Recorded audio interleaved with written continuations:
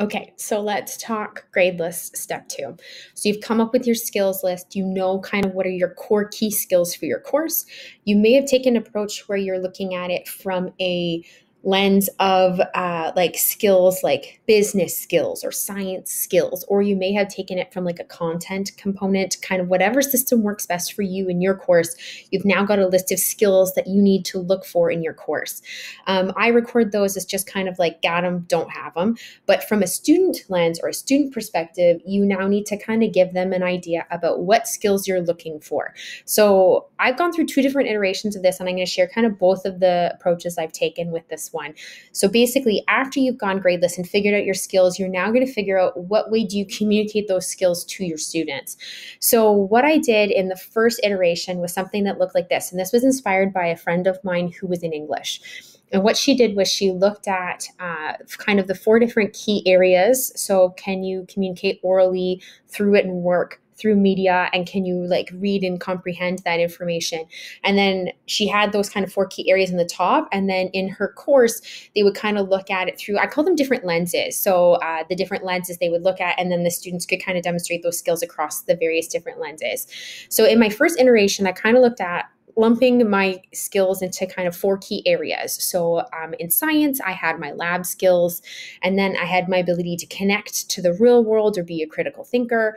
I had my ability to actually like solve the problems, kind of more like your traditional components and like your understanding, your foundational knowledge, and then your ability to communicate your thinking. So I had these kind of four categories across the top. And then in our grade 11 physics course, then we had various different lenses. So I'd look at it through a motion perspective, forces, energy, that kind of stuff. And what you can do then, and what I tell the students is that they need to show evidence of their learning or their growth across these four categories. So for example, you should be able to show me motion in a lab capacity. You should be able to connect motion to the real world. You should be able to show me how you solve motion problems, and you should be able to communicate your motion ideas through this kind of context. So this was my first iteration, and this is where I had students kind of recording, they might be hyperlinks or little explanations of, I can do this here. What I found was that this was a great way of organizing, but it didn't necessarily showcase their talents or their learning. So my next iteration looked something like this. So what I did was I organized my essential learnings or my essential key skills into their various categories using I can statements.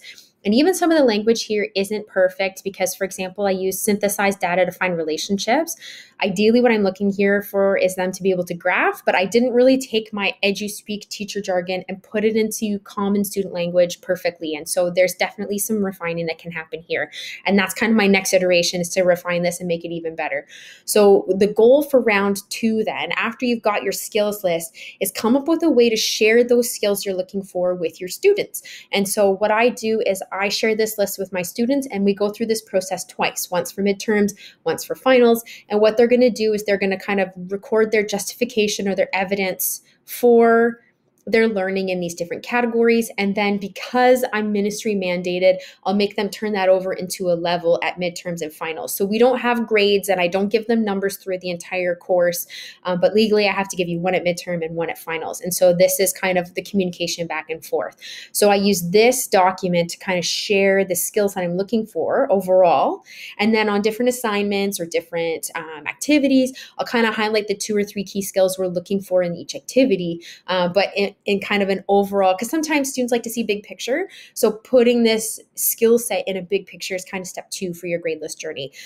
So putting your skills into a way that students understand and can see and can interact with is the best way. I used Doctopus to push this out to each student so that we can both work on it at the same time because we're a Google board, but I'm sure there's lots of different options out there. I know that Microsoft OneNote has a way to push something out so that you and the student can interact with the same document at the same time, and that's kind of what step 2 is putting those skills that you took all that time to figure out and collaborate and consolidate down. So you've got like your core 20 skills in your course.